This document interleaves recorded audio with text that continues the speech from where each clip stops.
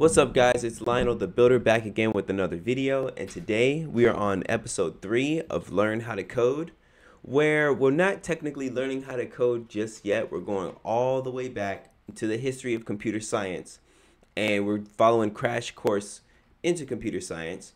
Just a little recap. Last episode we learned about the abacus and some of the history of computers and how most of the innovation was coming through the military when they were trying to calculate how to hit a ship with a bomb. They had to use the first methods of computing, of calculating trajectory and shit like that faster.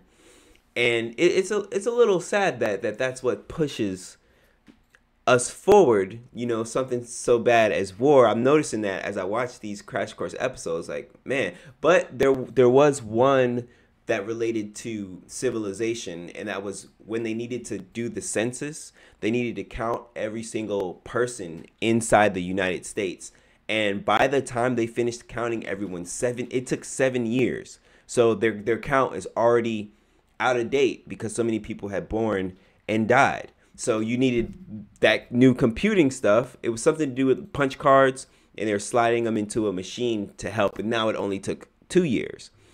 So that's where we at with a little bit of recap. Let's get into this episode. Oh, skirt. Let's see. Episode 3. Oh, this is 2, but... Or is it 2 that we're on, actually? It's episode 3 for us, but 2... Our last episode brought us to the start of the 20th century, where early special-purpose computing devices like tabulating machines were a huge boon to governments and business, aiding and sometimes replacing rote manual tasks. But the scale of human systems continued to increase at an unprecedented rate. The first half of the 20th century saw the world's population almost double. World War I mobilized 70 million people, and World War II involved more than 100 million. Global trade and transit networks became interconnected like never before, and the sophistication of our engineering and scientific endeavors reached new heights. We even started to seriously consider visiting other planets. And it was this explosion of complexity, bureaucracy, and ultimately data that drove an increasing need for automation and computation. Soon, those cabinet-sized electromechanical computers grew into room-sized behemoths that were expensive to maintain and prone to errors. And it was these machines that would set the stage for future innovation.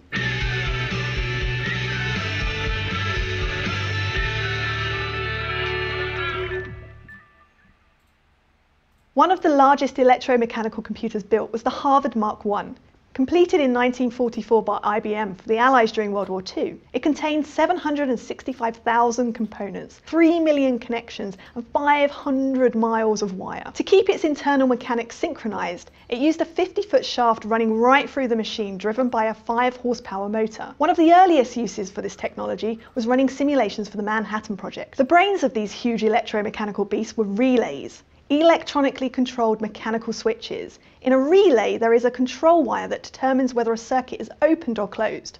The control wire connects to a coil of wire inside the relay. When current flows through the coil, an electromagnetic field is created, which in turn attracts a metal arm inside the relay, snapping it shut and completing the circuit. You can think of a relay like a water faucet. The control wire is like the faucet handle. Open the faucet and the water flows through the pipe. Close the faucet and the flow of water stops. Relays are doing the same thing, just with electrons instead of water.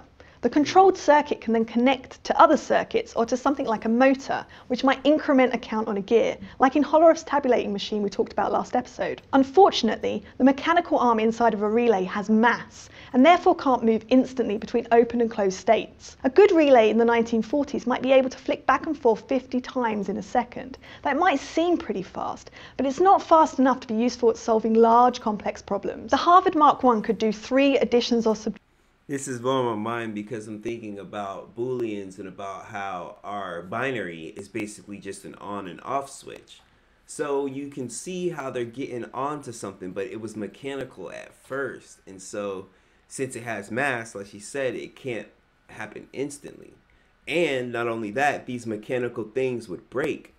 So they are basically just figuring it out as they go. But if you think about it, if they would have had the right knowledge, if they would have like known what we know today, they could have built this entire world that we have now back then.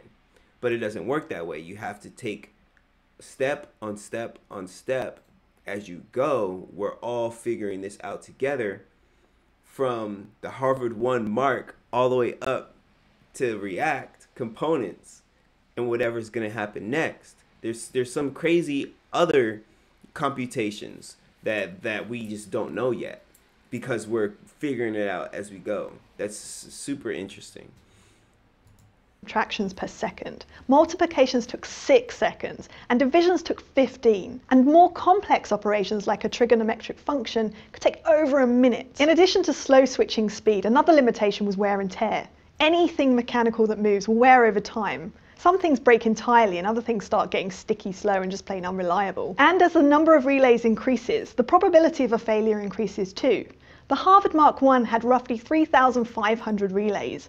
Even if you assume a relay has an operational life of 10 years, this would mean you would have to replace, on average, 140 relay every day.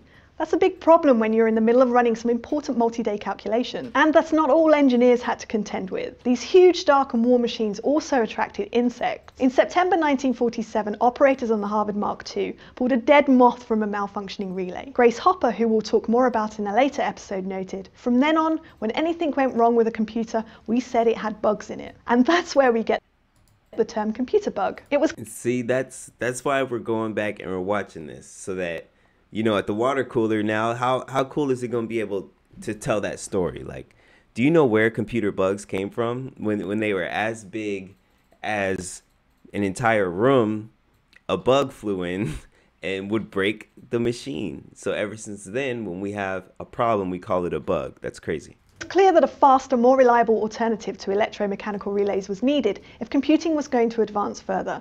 Unfortunately, that alternative already existed. In 1904, English physicist John Ambrose Fleming developed a new electrical component called a thermionic valve, which housed 2 electrodes inside an airtight glass bulb.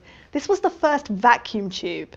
One of the electrodes could be heated, which would cause it to emit electrons, a process called thermionic emission. The other electrode could then attract these electrons to create the flow of our electric faucet, but only if it was positively charged. If it had a negative or neutral charge, the electrons would no longer be attracted across the vacuum, so no current would flow. An electronic component that permits the one-way flow of current is called a diode. But what was really needed was a switch to help turn this flow on and off. Luckily, shortly after in 1906, American inventor Lee de Forest added a third control electrode that sits between the 2 electrodes in Fleming's design. By applying a positive charge to the control electrode, it would permit the flow of electrons as before.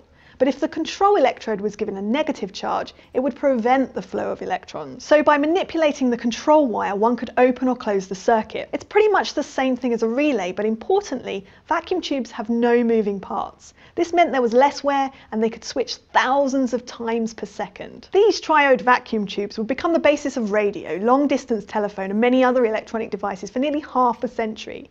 I should note here that vacuum tubes weren't perfect. They're kind of fragile and can burn out like light bulbs, but they were a big improvement over mechanical relays. Also, initially, vacuum tubes were expensive. A radio set often used just one, but a computer might require hundreds or thousands of electrical switches. But by the 1940s, their cost and reliability had improved to the point where they became feasible for use in computers, at least by people with deep pockets, like governments. This marked the shift from electromechanical computing to electronic computing. Let's go to the thought bubble. The first large-scale use of vacuum tubes for computing was the Colossus Mark I, designed by engineer Tommy Flowers and completed in December of 1943.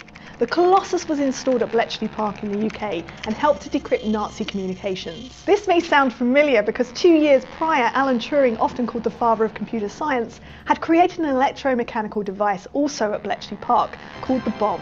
It was an electromechanical machine designed to break Nazi Enigma codes, but the bomb wasn't technically a computer, and we'll get to Alan Turing's contributions later. Anyway, the first version of Colossus contained... See how it's always war related?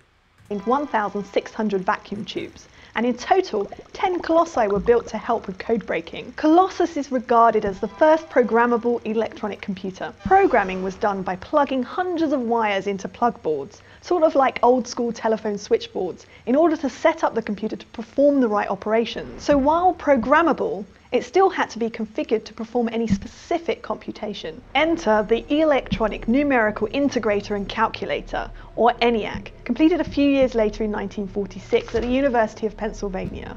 Designed by John Muckley and J. Presper Eckert, this was the world's first truly general-purpose programmable electronic computer. ENIAC could perform 5,000 10-digit additions or subtractions per second, many times faster than any machine that came before it. It was operational for 10 years, and it's estimated to have done more arithmetic than the entire human race up to that point. But with that many vacuum tubes, failures were common, and ENIAC was generally only operational for about half a day at a time before breaking down. Thanks, Thought Bubble. By the 1950s, even vacuum tube-based computing was reaching its limits. The US Air Force's ANFSQ-7 computer, which was completed in 1955, was part of the SAGE air defense computer system, which we'll talk about more in a later episode. To reduce cost and size, as well as to improve reliability and speed, a radical new electronic switch was needed.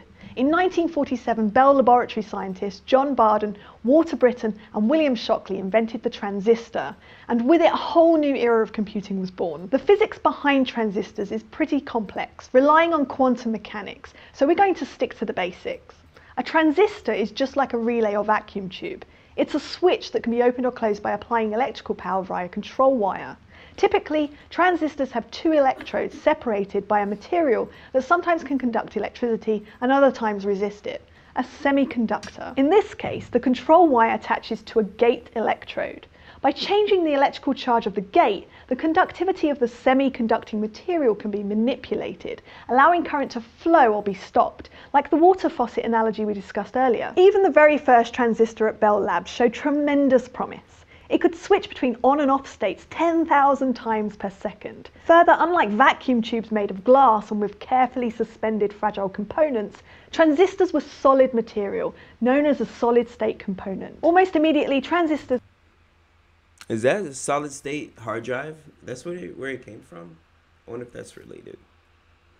Could be made smaller than the smallest possible relays or vacuum tubes. This led to dramatically smaller and cheaper computers, like the IBM 608, released in 1957, the first fully transistor-powered commercially available computer. It contained 3,000 transistors and could perform 4,500 additions, or roughly 80 multiplications or divisions every second. IBM soon transitioned all of its computing products to transistors, bringing transistor-based computers into offices and eventually homes. Today, computers use transistors that are smaller than 50 nanometers in size.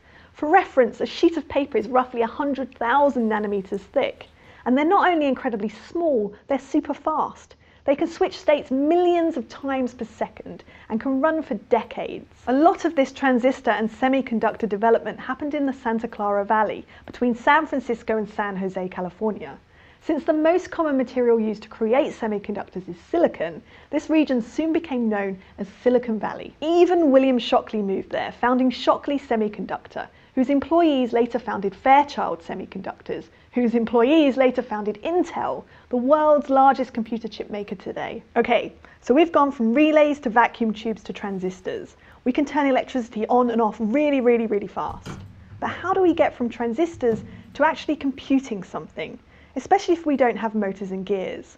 That's what we're going to cover over the next few episodes. Thanks for watching. See you next week. Crash Course Computer Science. Wow, shout out to Crash Course. I really appreciate the history of all this. It's super interesting to learn how these things were developed and how far we've came from only being able to do a couple calculations an hour and have your machine break down to millions per second. And that's just amazing how we're literally standing on top of the shoulders of giants. Like they say, you know, these are things that have been built upon other ideas and other ideas and other ideas, just like me and Tim were talking about on our last podcast, which should be coming out later today. Shout out to everybody. We've got a lot going on this week. There's JavaScript Open Chat Thursday. The podcast is dropping today. Join the school, join the Discord. Be active in the community, and we'll see you next time. Peace.